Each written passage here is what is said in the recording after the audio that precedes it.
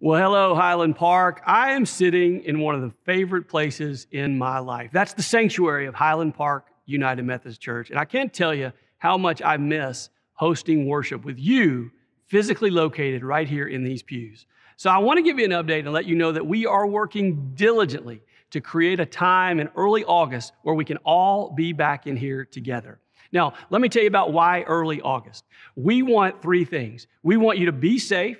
We want you to feel safe, and we want the experience to be meaningful. And if we were to open the doors of the church today, we'd only be permitted to have about 130 people in this sanctuary. Everybody would be in masks. We would not be able to sing, and the experience would be substandard. In addition, we want to make sure that you are safe and that you feel safe.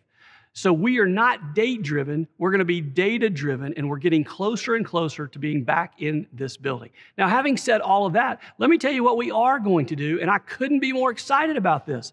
On July the 5th, Sunday, July the 5th, to cap off July the 4th weekend, we will host a large in-person worship service. We're going to do it right across the street at SMU's Ford Field. That's their football stadium, and they've been kind enough to give us that stadium for use on July 4th weekend, and I've extended an invitation to Highland Park Presbyterian Church.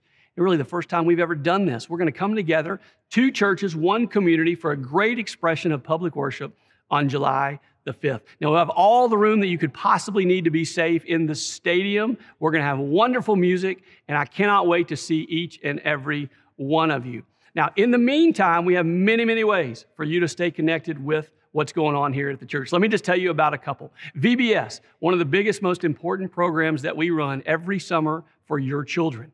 We will have VBS virtually beginning June the 1st. So you can go online to hpumc.org/VBS and get all of your materials. Our children's ministry team has been working so hard to create a really innovative, creative, and meaningful VBS program for you and for your family.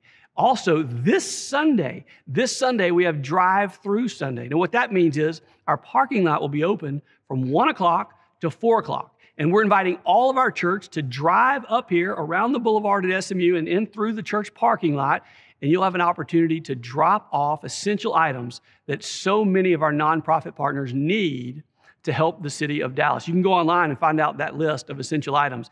But more importantly, really, when you get up here, we'll have an opportunity to sit and visit with you just for a few minutes. I can't wait to see you. You've been looking at me online for over 12 weeks, and I haven't been able to see you at all. So this Sunday, we're going to break the ice and get back in physical proximity where I can say hello to you, and I can't wait for that as well. Then the last thing is this. We're launching a brand new Bible reading plan about the book of Acts. And we have said from the beginning of this pandemic that the church is not a building, it's a movement.